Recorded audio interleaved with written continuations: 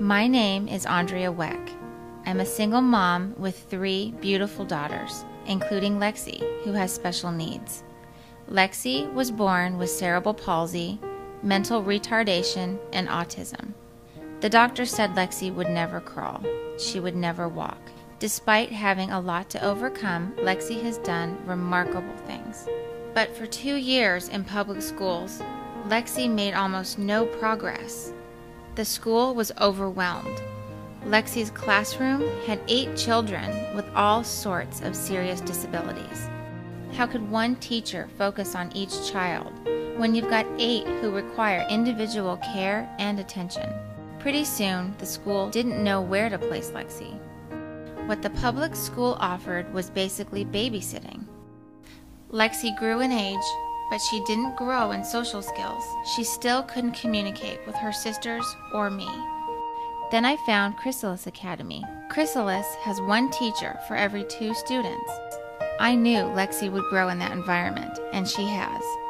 The Arizona Scholarship Program gave me the power to make such an important choice for Lexi, a choice I couldn't otherwise afford. The voucher allowed me to choose a school that accommodates Lexi's special needs.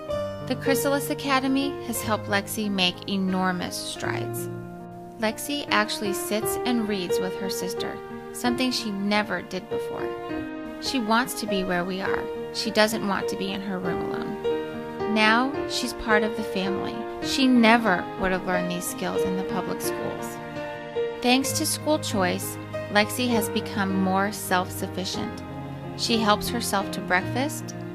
She'll get her own backpack when it's time for school. If we want to go swimming, she gets her suit. In public school, Lexi had speech therapy only once a week for 1 hour. In the Chrysalis Academy, speech therapy is every day. At Chrysalis Academy, she's learned 11 signs. She's just doing remarkably. I can finally communicate with her, whereas before I had absolutely no idea. 27 children receive public funds to attend Chrysalis. But since Lexi is one of the ones who attends thanks to the Arizona Scholarships Program, her educational future is in question.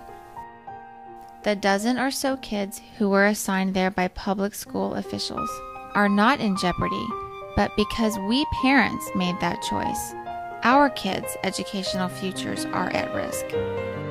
The Teachers Union, the ACLU, and the People for the American Way have now twice sued to take away our power to choose. School choice has turned this little disabled girl into a girl who can learn, into a girl who this year we hope will talk for the first time. Why would anyone want to take away that growth just because a parent, not a public school official, decided which school she attends? If the people opposed to choice knew each one of these children and saw the progress they were making, I can't believe they would take it away from them. Lexi has the capability to be a productive person in society, and she will become one. There's so much in there. It's just a matter of finding the right way to teach her, and I am positive that we found that. That's why I'm fighting for school choice.